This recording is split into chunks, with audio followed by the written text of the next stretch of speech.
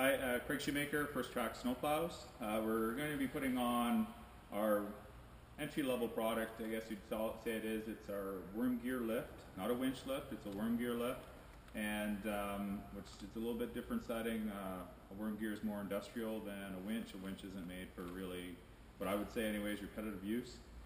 I'm going to actually just go through the step-by-step operations of putting it on a vehicle. The vehicle is already outfitted with the mount kit and the wiring, so we're just going to go step by step, putting the plow on the vehicle. I'll raise it, I'll reposition the wheels, angle it left and right, and then I'll go through the procedures of taking the plow off the vehicle just to help better understand the product and the ease of use. So basically we have it in front of the vehicle. The easiest thing to do is to line the framework with the crossbar. Even if it's pointed up on a 45 like that, that's fine. Grab a hold of the front frame, rotate it up, and just wiggle it on. It simply slides on. Now the clips are a T configuration. The form actually goes underneath the crossbar and then drops on the T and just latches on.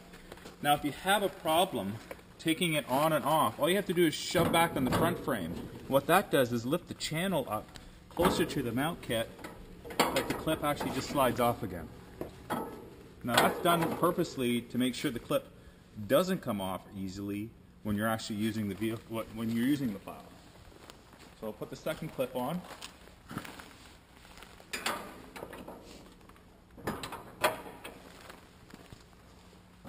Plug the plow in.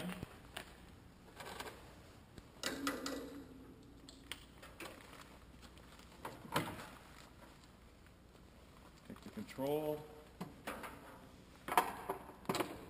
plug it into the top of the box. Now typically this cable, I remove it each time. It just makes it that much easier. So if you line it up under your wiper, around your mirror, and in through the window.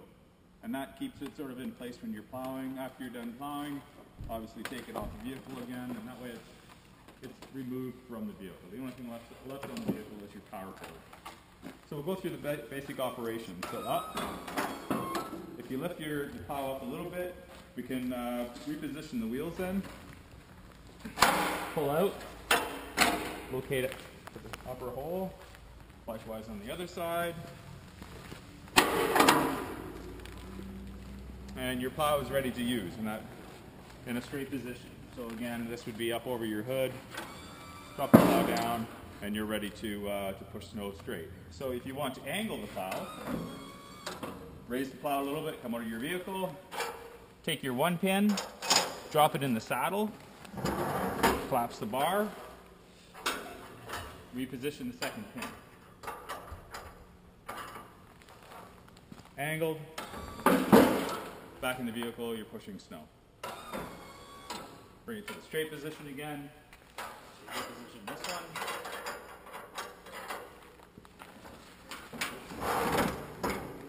And that's the concept. That pin just slides along in the saddle. So if I was angling the other way, I would drop that pin in that saddle, pull the blade, drop this pin in to lock the blade into position.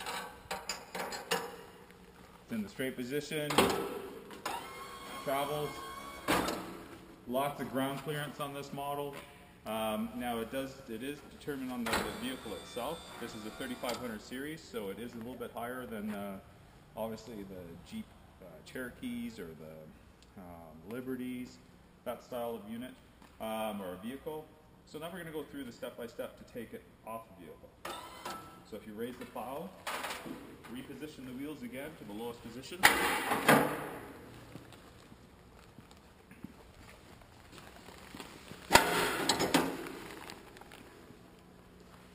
Drop the blade onto the wheels. When you're lowering it, make sure that you lower it far enough that the strap is loose. That way you won't have that issue that the front frame can be floating when you wanted to take those clips off. Plug your control. Plug the plow. Move the clips.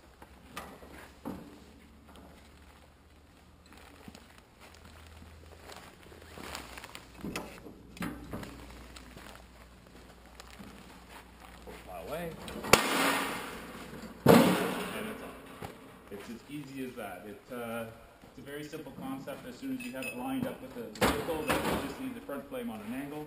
With your 1 foot on the cutting edge, you can balance it fairly easy. Grab the front frame, get it out, slide it on the vehicle. Again, taking it off. I would suggest just let the front flame fall. Don't try to catch it. You won't get pinched. And hands maybe at the spring width, because on the other models, on the hydraulic, there is a pinch point when the cylinder head comes into against the front frame. Well, that's the basic 1, 2, 3 of attaching it, angling it left and right, and taking it off. Again, Craig Shoemaker, FIRSTTRAX Snowplows.